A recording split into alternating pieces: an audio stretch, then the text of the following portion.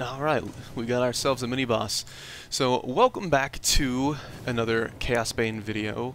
This is right before the first beta is ending, which should be tomorrow. They extended it 2 more days. And some people apparently need to see a little bit more of the Mage gameplay and kind of see how the skills work and how it works to micro everything around and control it. So I'm playing on the PC, and you're going to use point-click to move, and you're also going to use point-click to move your orb as well. You're going to hold down a modifier. Right now it's spacebar, and in the beta you can't change the keybinds, but it's most likely that you will be able to do that at a later date. And it's easy enough. If you're good at it, you can actually walk the ball around with you like a dog. I'm not going to do that here because I need to be more mobile. I need to be more mobile. Now, I'll try to do it here again in a second, if I get a clear shot, and this is a good time to take it.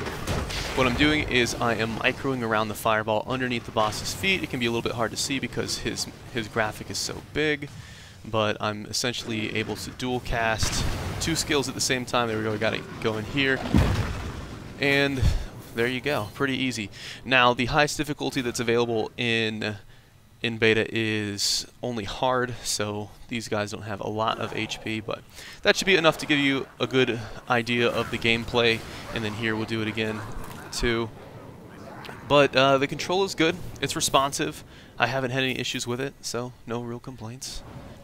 As I said, this beta is wrapping up, but I'll definitely be covering the next one that comes out in April, so subscribe to the channel if you want to see more Chaosbane coverage.